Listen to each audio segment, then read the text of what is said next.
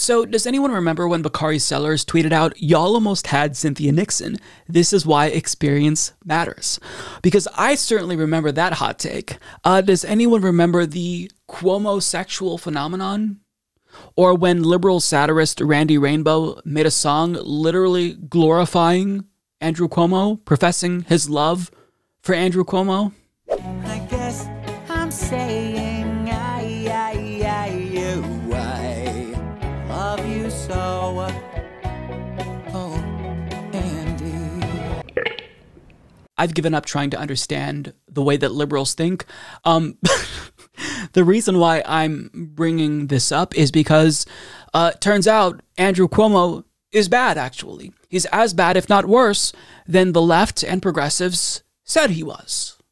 And now a third accuser has come out accusing Andrew Cuomo of sexual harassment. But before we get to that story, I want to talk about the lead up to this giant scandal that he's now involved in, because a lot has taken place over the course of a couple of weeks, and it's basically snowballing, and now there are literally calls for Andrew Cuomo to resign. Like he was the presumptive 2024/2028 Democratic Party nominee, and now we're seeing his career implode. So as Daniel Moranz of HuffPost explains, New York Governor Andrew Cuomo has had a rough couple of weeks. His decision early in the pandemic to force nursing homes to accept COVID-19 positive patients morphed into a national scandal when it emerged that Cuomo's administration hid the number of deaths in those facilities.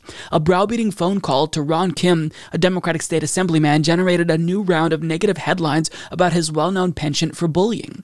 On Wednesday, Lindsey Boylan, a former aide, accused Cuomo of sexual harassment. And on Saturday, a second former aide, Charlotte Bennett, accused Cuomo of sexual harassment as well. It's a stunning fall from grace for a governor whose daily televised press conferences during the pandemic won him an Emmy Award and the adoring moniker America's Governor. Media outlets fawned over him, and in a telling display of arrogance, he wrote a book about his leadership in the fight against COVID-19 only months into a pandemic that is still raging. And fast forward to now, and it's only getting worse, because a third accuser, as I stated earlier, has come forward and alleged that he made unwanted sexual advances and very inappropriate over-the-line behavior. And this behavior was actually captured on photo, the photo that you're seeing right now of him grabbing this woman's face. And even before we heard about the story from the third accuser, there have been calls for him to resign, as the investigation into these allegations of sexual harassment are now being looked into. So as Reed Wilson of The Hill reports, New York Democrats are putting pressure on Governor Andrew Cuomo to leave office in the middle of mounting scandals over his personal and professional conduct. The state's Attorney General Letitia James said Monday she had received the authorization to investigate allegations of sexual harassment leveled against the governor last week by two female former employees and would make her findings public. In a radio interview Monday, New York City Mayor Bill de Blasio said the latest allegations that Cuomo harassed Bennett left him sickened. Just disgusting. Creepy, de Blasio said. Asked in a press conference later that day if Cuomo should step down, de Blasio responded, if someone purposefully tried to use their power to force a woman to have sex with them, of course that's someone who should no longer be in public service. Cuomo said late Sunday he had not intended to offend or cause harm in his remarks to Bennett. He acknowledged that what he termed being playful and making jokes may have been misconstrued. Oh, is that so? They may have been misconstrued. In the Me Too era, you're doing all of this and you didn't think about the way that your actions would be construed? I mean, is this really an excuse that anyone is going to accept?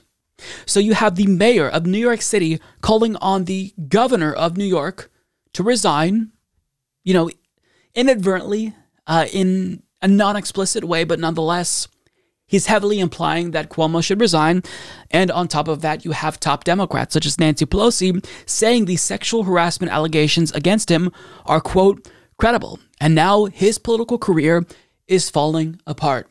And for once, perhaps in his entire life, he's actually being held accountable for his actions. So this is still a developing story. By the time you see this video, perhaps more accusers come forward, more details emerge regarding different scandals. It's just that now, everyone is kind of coming forward. It usually takes one to speak up, and then a domino effect happens. Lindsey Boylan actually shared her story months ago, and only now the press is taking it seriously, because there are other stories about Andrew Cuomo where people are coming forward saying he bullied us. He lied about the deaths related to COVID-19 in nursing homes. So now more is likely going to come to light. Now let's wait and see if there's actually going to be any accountability. Sure, he's being held accountable in the public's eye for now, but what we really need to see is pressure for him to resign, because someone who has done all of this, abused their power, should not hold elected office. So he needs to do the right thing and resign. Will he do that, though? I don't think so. Nonetheless, let's keep the pressure up. And if more people have stories, I hope that they do share that, because I think this is important. I think that this matters. Accountability matters.